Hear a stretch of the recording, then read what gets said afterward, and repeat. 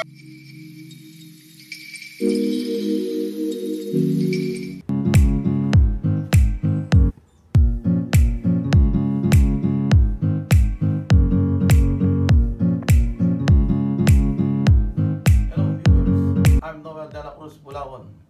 the Philippines. Welcome to my YouTube channel, NV Electrical Tutorial.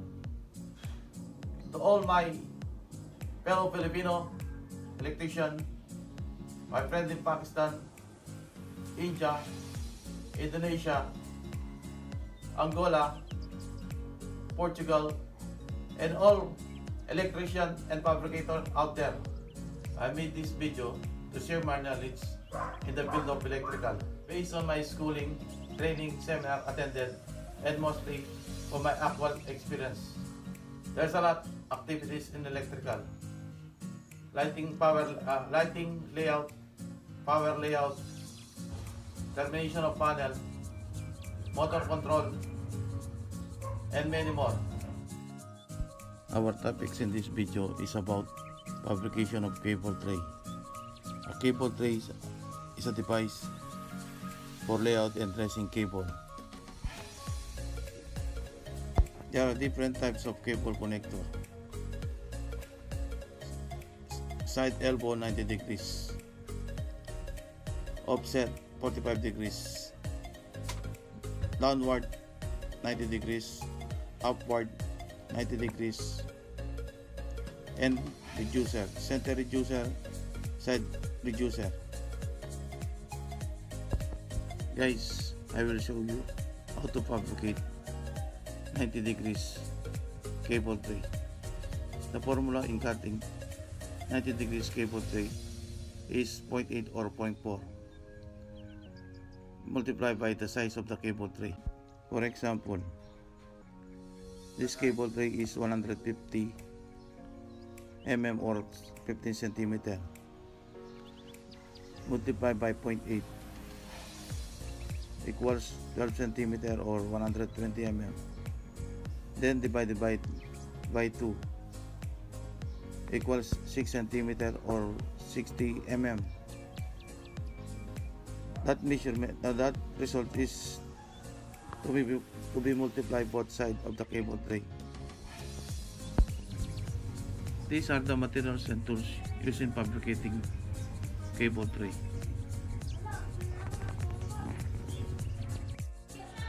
And now guys, this is the actual on laying out the cable tray.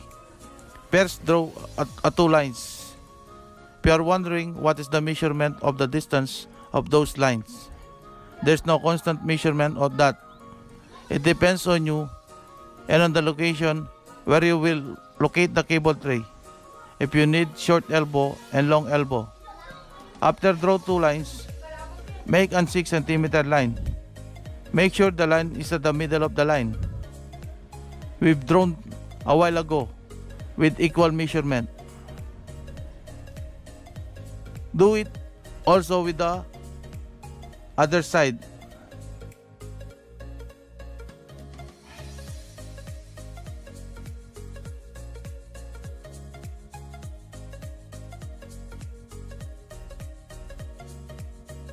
Then connect the both ends of the lines to the end portion of the vertical line to produce two triangles.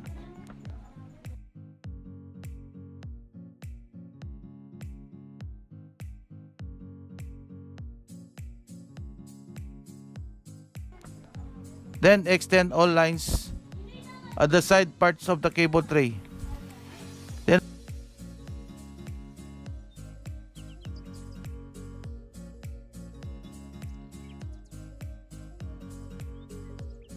Then at the side parts of the cable tray, draw another horizontal line.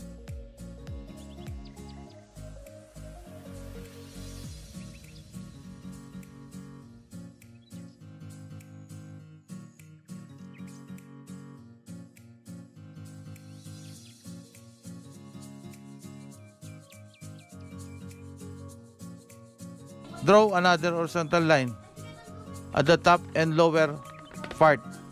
This will be served as a pattern when you finally remove some part. Lastly, Draw a slant line from the first vertical line to produce a small triangle. Mark all the lines that you will cut later. Watch this video where the mark will be located.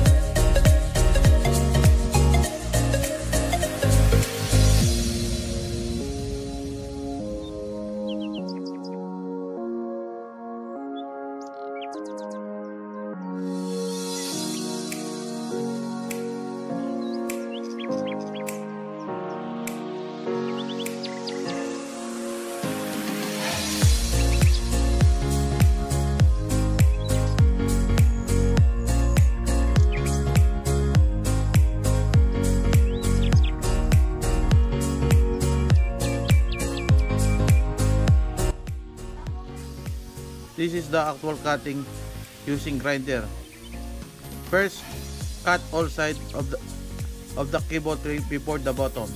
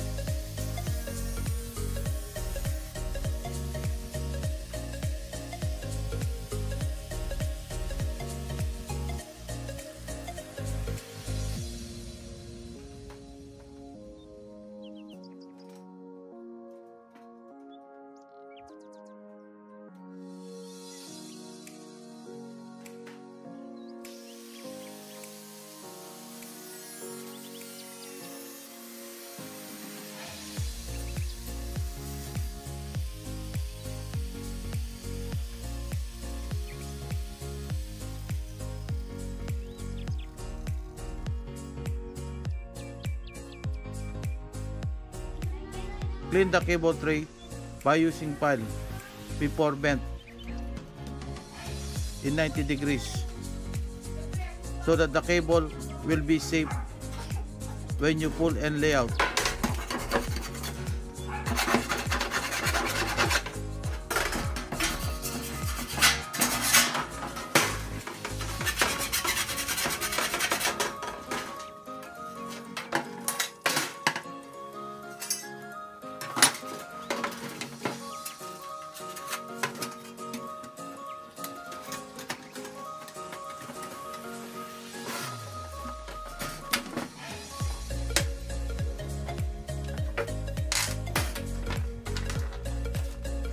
Use 6 mm bolts.